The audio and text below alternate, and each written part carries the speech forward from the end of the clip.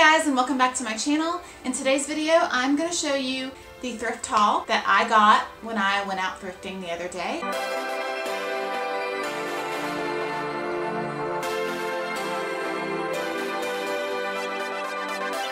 So the next thing I got was this scale. So I found this for $2.99 and it's a Healthometer brand scale and it works. I went to Walmart and I saw this exact same scale for $19.99.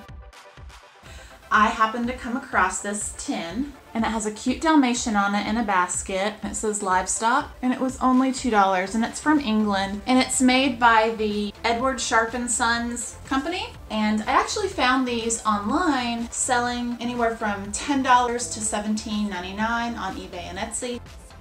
So this next item is really cool.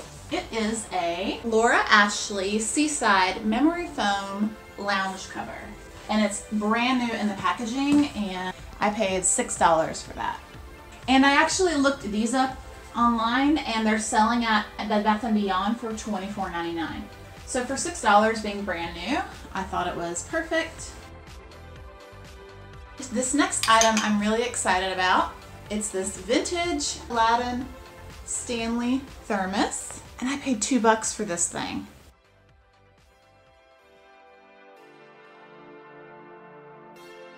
They're selling on Amazon and eBay and Etsy, and I've seen them anywhere from like $20 to like $45.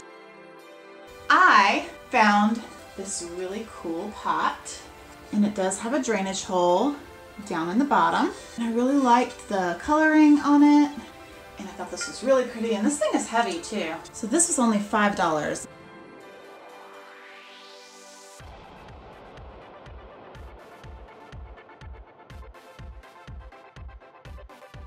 My next item is this really awesome basket, and this is for a new future plant baby.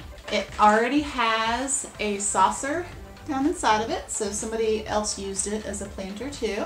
So this is great. I don't even have to spray paint this or anything. This was only $2, so I thought that was a good deal. So I'm going to save the best item for last.